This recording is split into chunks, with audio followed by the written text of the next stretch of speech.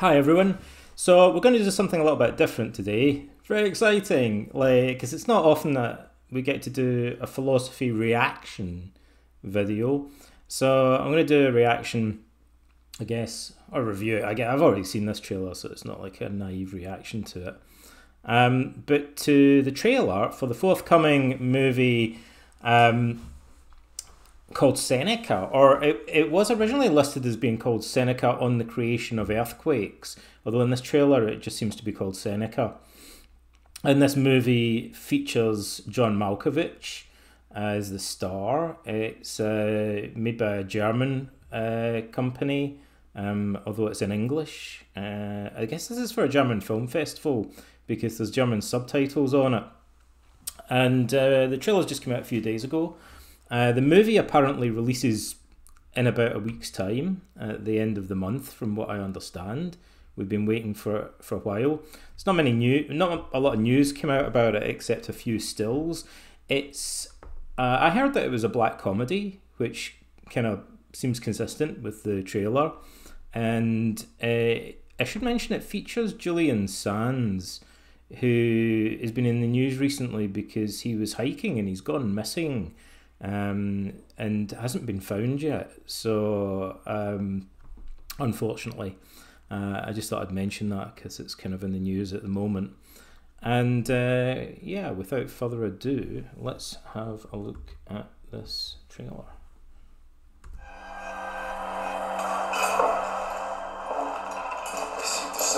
Seneca. I am Seneca. I come to tell you, sir, that President Nero has decided that you are to be executed. It's kind of weird because it sounds like he says President Nero has decided that you are to be executed. But I think other people have commented on this and said the thing that they found odd, obviously, it's quite striking, is that he refers to Nero as president rather than emperor. You know, I like the look of the movie. The costumes look pretty cool. The scenery, I'm not sure where it was filmed. Someone said it was in North Africa. It doesn't look like it's in Italy. Certainly doesn't look like Rome. So, but this thing about calling Nero president, it doesn't really bother me too much. There's a kind of bit of a story there because the Roman emperor, the office of Roman emperor, arguably isn't really like what we think of as an emperor today. The Roman emperor wasn't really a monarch. I would say an emperor is a monarch that rules over several nations, but the Roman emperor's office is a bit more complex than that. But I don't think the word president really conveys it. So kind of jarring, and it's at the beginning of the trailer as well, which has kind of put some people off. But I would say I think John Malkovich is like ideal casting as Seneca. He's pretty much how I imagine Seneca was. Bit of trivia, there's this bust that we call pseudo-Seneca now that you still see everywhere, of this kind of angst-ridden, kind of straggly-haired character. It's believed to be a Greek poet now, not the real Seneca, because a few decades later a bust was found, a double herm, and one of the heads was Socrates, if I remember rightly, and the other head had Seneca's name engraved on it, and he was bald, and looks a bit chubbier than John Malkovich, but kind of looks like John Malkovich, and Seneca was a kind of chief of staff in a sense to Nero. He was a mover and shaker, he was a speechwriter. He wasn't just rich, he was like Warren Buffett or Jeff Bezos rich, so one of the richest men allegedly in Roman history. So I imagine John Malkovich kind of being what Seneca was like in a sense. And let's see what else happens. You take your own life. It's generous of him. He's going to let you take your own life. That's pretty normal in Roman society. I always think there are obvious motives for a lot of the weird things that are done in history. Like, there's an obvious reason why you would execute people by forced suicide, and because it implies a kind of compliance on their part, so it allows the person ordering the execution to kind of avoid dampen down the blame or responsibility that they might feel to some extent, because Seneca took his own life, although, you know, there were guards standing around him when he did it. This is a very respected man. This is Nero. Now, to be fair, this doesn't really look anything like the Nero that we know from statues. I wonder if there is something in the Roman histories that suggests that Nero put on weight towards the end of his life, because he's usually slimmer looking than this actor. And I think he normally have kind of a bit of a neck beard or something. But this doesn't really look like Roman hair to me. So this guy really reminds me of the actor that plays Herod in the movie Jesus Christ Superstar. And there's another reason for that, actually, which you'll see in a moment, which has caused some controversy. You all know who this is. Seneca! This is a nice shot, actually. Very colourful. I like this shot, actually. I I am wonder who Seneca. that character is. She looks like she's dying. I'm kind of tempted to wonder if it was Agrippina, Nero's mother, but she kind of doesn't look old enough. Now he believes that mercy beats This is pretty wild. strength. As of today, Seneca wrote an essay called On Mercy that was addressed to Nero. we will not speak of these bad ideas. Had I Yeah, so this is another thing that people found jarring, which is that Nero is depicted here wearing sunglasses. Now, there is a passage in Pliny the Elder which some scholars or some commentators have interpreted as meaning that Nero had some kind of opaque lens for watching gladiatorial games, like a primitive set of sunglasses, or maybe just a tinted lens, although it's so vague that it could be that he's referring to looking at a reflection in a mirror. But he talks about a polished emerald, so it would be opaque, and looking at a gladiatorial game through it. So, but I don't think it would look like this. But on the one hand, it almost certainly wouldn't have looked like this. On the other hand, it is kind of based on a historical source. It's not completely made up. But again, the fact he's wearing sunglasses makes him look even more like Herod in Jesus Christ Superstar, who also wears sunglasses. Left the president's employ as scholar in residence, Nero would have been a worse princess. He owes me for any part of himself that resembles a man.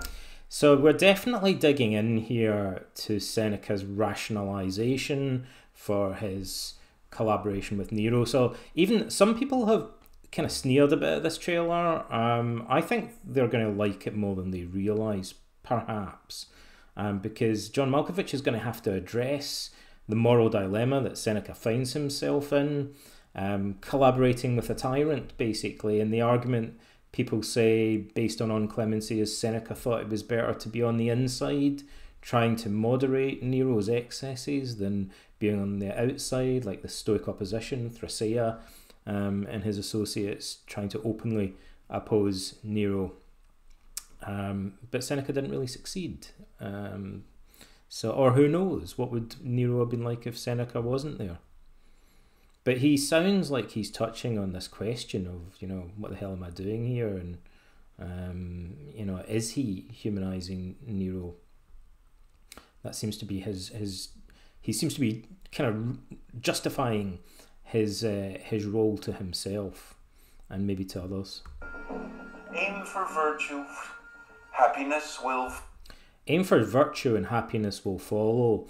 And he depicts firing an arrow, which is a metaphor that's familiar to many people from Cicero, although used in a slightly different sense.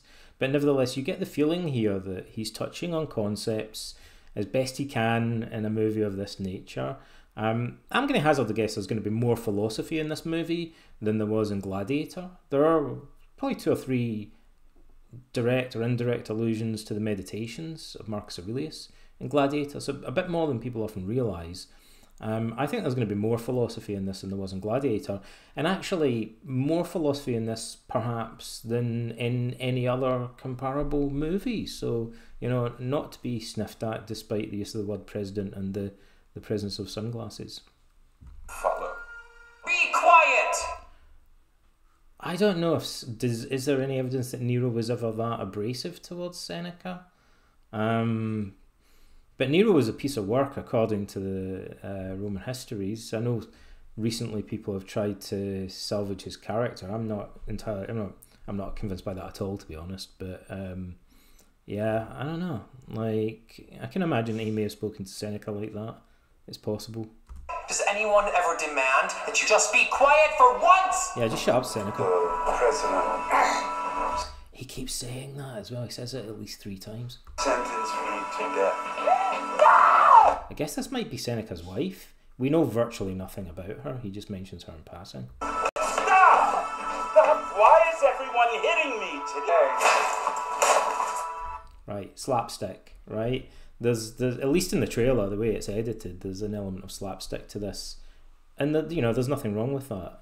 Seneca's life would either be really dark or it would be a kind of tragicomedy. And so, I think some people have been surprised that this is a black comedy. It doesn't surprise me at all. Like, I can't really conceive of many other ways of telling this story. You have spoken. Enough. They laugh at you. Stoic preacher of the simple life who got filthy rich being Nero's ghostwriter. The Stoic preacher of the simple life who got filthy rich being Nero's ghostwriter. Wow, right on the nose there. So yeah, sure. I'm not even going to comment on that. But that is, and when we talk about Seneca being rich, I think it's according to Cassius Dio, he like incredibly rich. I mean, presumably the second richest person in the Roman Empire beside Nero himself. I'll just mention in passing, Seneca put himself in a situation where, because he owed so much money to Nero and his family members got positions under Nero, it's the same old story about mobsters and so on. He's indebted to Nero. Nero has leverage over Seneca.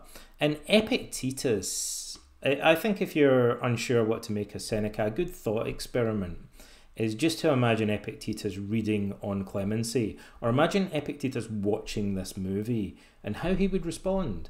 Epictetus repeatedly warns his students not to flatter tyrants, which is exactly what Seneca does, and gets indebted to a tyrant and gets his family indebted to a tyrant. So yeah, he's in he's put himself in a very morally compromised situation, to say the least. The bargain that many good men have made when agreeing to aid bad regimes, but I did it for Rome. He says it's a bargain not many good men have made when offering to aid bad regimes, but he did it for Rome, which again is Seneca rationalizing to himself, to other people, his collusion in Nero's regime, which is, going to be a major theme of this movie, like, doubtless. I don't know what's going on in this scene. It seems difficult to relate it, unless it's got something to do with the festivals that Nero used to sing at and play the lyre.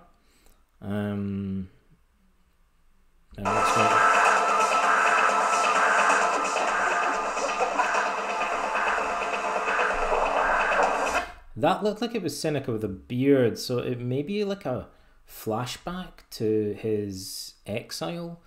I would say, as an aside, Seneca's period in exile is probably, and thereby hangs a tale, nowhere near as bad as he implies that it was. I mean, it was just off the coast of Italy for a start. And it's possible that he had slaves with him. So I don't think it was like that movie Castaway with Tom Hanks. He's like long fingernails and a big beard, like living like a wild man in a barren island. Like I imagine he was living in luxury during his exile, contrary to what he says about it. Most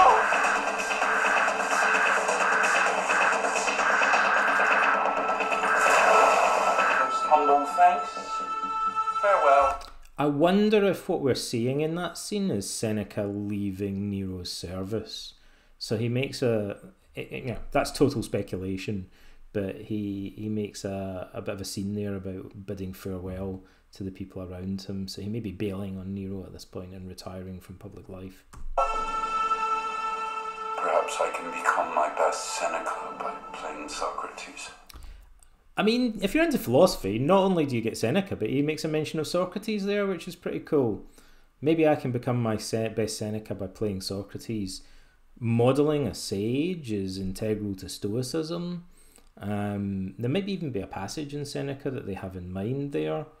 But, you know, there are, even in this trailer, more than enough references to philosophy to make it clear that there's going to be quite a bit, there's going to be more philosophy in this than there would be in any similar Swords and Sandals movie, I think. So I'm quite hopeful for it, and the use of the word president and the sunglasses and the landscape and so on don't really bother me too much. I think John Malkovich is an amazing actor. He's clearly not just phoning it in. He looks like he's giving an excellent performance. And I think the script is interesting, apart from maybe these few quirks.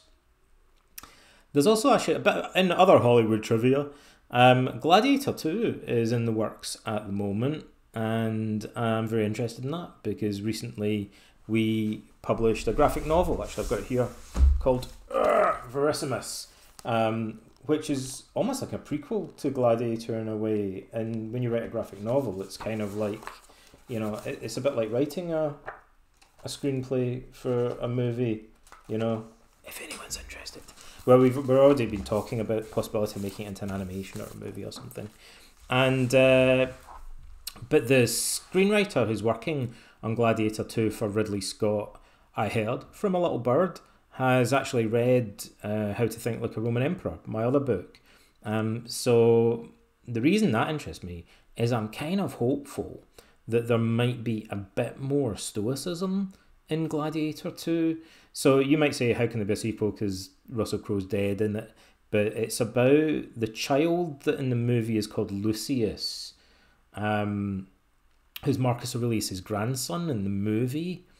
And so I guess he's grown up in it, but I suspect there might be flashbacks or at least references to Marcus Aurelius and Russell Crowe's character. Do you know, the strange thing is I really think that Russell Crowe as he looks now would make a good Marcus Aurelius himself. Maybe that would be too weird for him to play it because he's played across from Richard Harris being Marcus Aurelius in Gladiator, but I'd like to see Russell Crowe play Marcus Aurelius. I think that would be pretty cool, an older Marcus Aurelius.